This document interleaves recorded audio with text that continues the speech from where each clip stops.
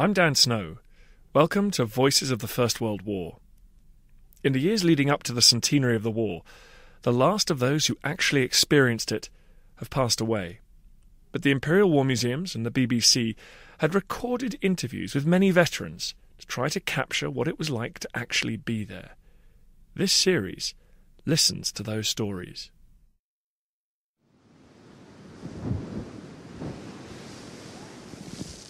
Dawn broke, and it was a wonderful sight to see all these ships twisting and turning, zigzagging, with the battle cruisers ahead, one ship in front of the other with a distance apart of about 250 yards.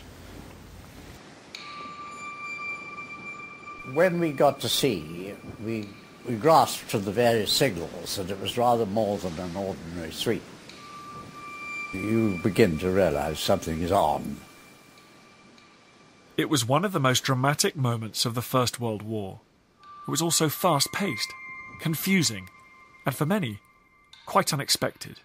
We, the battle cruisers, were at sea from the 1st to 4th, and there was nothing much going on, so the hands were given a make and mend, have a doss down, have a lie up. I had a nice little sleep on the quarterdeck. The visibility was poor, misty, North Sea mist, more or less throughout the battle, really. We didn't know anything was around, no excitement at all. But 3:30, tea was piped for the hands. I woke up and sloped off towards the gunroom, where I hoped to get a cup of tea, and almost immediately, and hardly got up, when the bugles went, immediate action. Cruisers eventually got information from a ship called the Galatea that enemy was in sight. That meant instead of having a fat-headed tea, I had to run off as fast as I could to my action station. That was just after 3:30.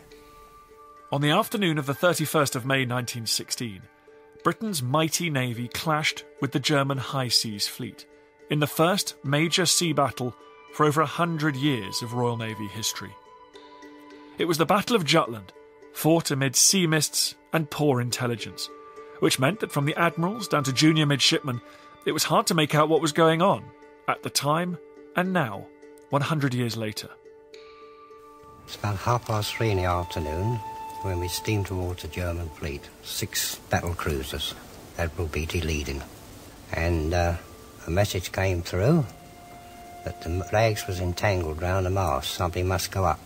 So I took my sea boots off, climbed out the foretop, went up the Jacob's ladder, right to the very top.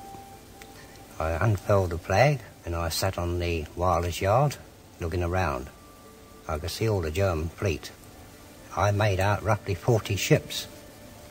There were 6 of us. Those 6 ships were battle cruisers, under the command of Admiral Beatty, who was surging ahead on his flagship, HMS Lion. With them were 4 super-dreadnought battleships, but they were lagging 10 miles behind and could not support the group of battle cruisers which were now charging straight after the German fleet. It was the Germans who were first to fire at 3:48. The first attempt since Trafalgar to decisively defeat the Royal Navy was underway. John Ouvry was on HMS Tiger, a battle cruiser, alongside Admiral Beatty. They opened fire on us, and almost immediately they straddled us. In other words, they got the correct range.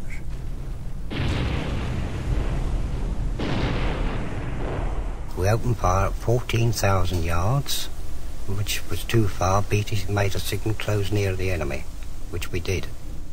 Signaller C. Farmer was aboard HMS Indefatigable, among the group of 6 battle cruisers. J.J. Hazelwood was on HMS Warspite, one of the super dreadnoughts that had fallen behind and was desperately trying to catch up. My station was in B turret. We were all closed up, just waiting for the word go. We were keen. This was the day we were waiting for. Many of our witnesses were stationed within turrets on battleships and battle cruisers and worked like automatons, firing and reloading. They couldn't see what was going on outside, but they were also protected from splinters of steel from exploding shells. You're simply in a steel box. The box completely surrounds you, with thick armour plating all round, one feels that while you are in these turrets, and you are naturally cut off from anything going on outside, except the fact that you are in telephone communication with the bridge and the control towers.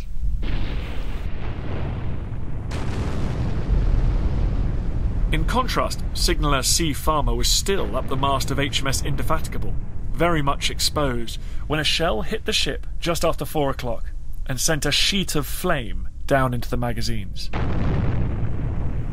was a terrific explosion. The guns went up in the air just like matchsticks, 12-inch guns they were, bodies and everything. And within about half a minute, the ship turned right over, threw me into the water. I was 180 foot up, you understand, and I was thrown well clear of the ship, otherwise I would have been sucked under. And eventually I came to the top of the water. There was nothing to be seen, only the 5th Battle Cruiser Squadron coming along. They started open fire. German shells, which were dropping short. I could feel myself in the water, my feet, legs were going like that. Over 1,000 men were lost on the Indefatigable. Farmer was one of 2 survivors. He remained in the water for hours while the battle raged on around him. There was another fellow there named Green, Jimmy Green I think it was, and we swam over, we got a piece of wood. He was on one end, I was on the other end. And a couple of minutes afterwards, some shells come over. Jimmy was minus his head. He went, so I was left on my lonesome. Beatty's squadron was battered, but behind them, the Grand Fleet under Admiral John Jellicoe was also at sea. And soon, Beatty's super dreadnoughts would be in range of the German fleet and roar into action. J.J. Hazelwood was on the super dreadnought Warspite. Bang went the first salvo, away to the enemy, and off we started. Working in rhythm, the shells and the cordite coming up from below, being put into the guns, and they were kept firing as quick as possible. But the 6 battle cruisers would soon be 4. A.J.E. Blackmore was serving as a rangefinder on HMS New Zealand alongside the Queen Mary. We heard an explosion, but what it was I couldn't say. But her fore turret started to dip in the fore part of the ship. Then quite suddenly we passed through some dense smoke, black smoke. I thought it was a gas shell that exploded somewhere, and I shouted out, "On gas masks!" But it wasn't a gas shell at all. It was in fact the smoke of the Queen Mary, the battle cruiser ahead of us, blowing up.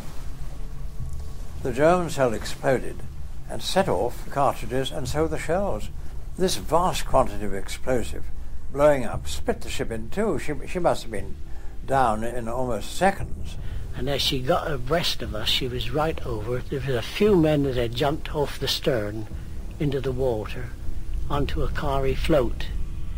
I couldn't see anything, as you might say, round the ship down in the water. There's too much smoke about anyway, and smoke of our own guns going off. Like the Indefatigable, the Queen Mary had been vaporised. The shattered remnant went down with more than 1,200 men. It slowly dawned on appalled British officers that German gunfire was more effective than their own. Those in turrets, like William Fell and J.J. Hazelwood, both on HMS Warspite, knew little of the bigger picture, experiencing the battle from inside their steel cage. There was a most monumental crump. It sounded like all the tin tea trays in the world full of crockery being dropped on our heads. The old ship shook and rattled. From then onwards, about every minute, I think, we caught a packet from somewhere. Crash, rattle, bump, thump. And there was a even worse one than usual, which knocked us all off our perches. We were up on stools doing these various plots. We were all knocked flat on our backs down in the bottom onto the deck. Suddenly, for no reason at all, we stopped firing. The trainers and gun layers looked into their telescopes, and they said, "The ship is turning round." Presently they said, "She's still turning round, she's going round in circles." And the word was then passed from the bridge that the rudder was jammed and that was the reason why the ship had stopped firing. I frankly don't know much of the next few minutes, but I sat up in water, almost complete darkness, and the worst of all was a complete silence. No sounds of engines, no sounds of action or anything going on at all. Just horrible silence, except for swishing water. And after a moment or two, I noticed that down all the voice pipes was coming a good old sluice of water, squirting down into the TS, and we were slowly flooding up.